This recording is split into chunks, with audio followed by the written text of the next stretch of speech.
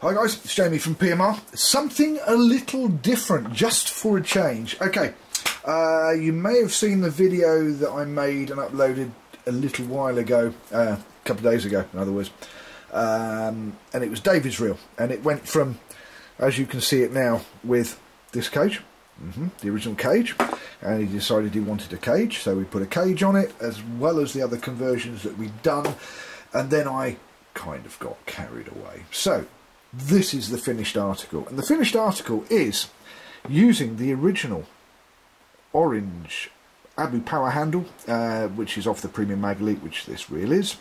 We've got an orange float cap from, it's an AKS float cap actually. We've got the side plates are the Premium Mag grey side plates. I know you're going to say, oh, there's a few little marks you can see down there. This was a cage that I had that had, as you can see, these tiny little marks if you just catch the light right. So I couldn't sell it as a new cage because it had been damaged. But for the right price, on the right build, and David's a very happy man, let's put it that way, and it is a silver AKS one-piece cage that you cannot get for love nor money.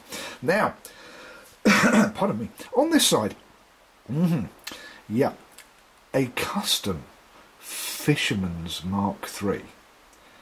Well, we'll just call this a one-off custom fishing mag because it is a one-off custom. Never done anything like this before, and I've used these little black knobs that I managed to get hold of about 2 years ago. I've just had them sitting there, and I think I've used 2 maybe out of what I've got, but it just works with this. Does it work so well, so nice? These are aluminium 40mm knobs with the orange AKS float cap, so you've got a float on both sides, and also, if you can see there, if I do that, you can see I've even done a custom one-off stainless steel mag depth indicator.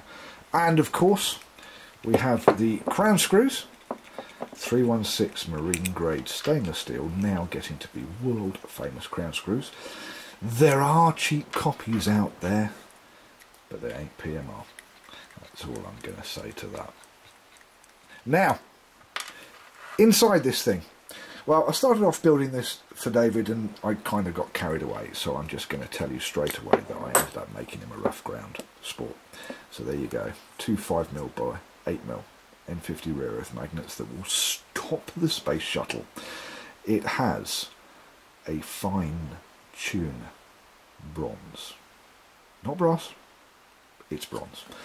It's got an orange 656 Achios lightened balance spool, and look at that, I've managed to get a 6-pin Abbey brake in there, and it's not going to focus, is it? There you go, a 6-pin Abbey brake, which I'm now going to have to put those back in, because I have actually activated 3 of the blocks for David, so it is basically going to fish pretty much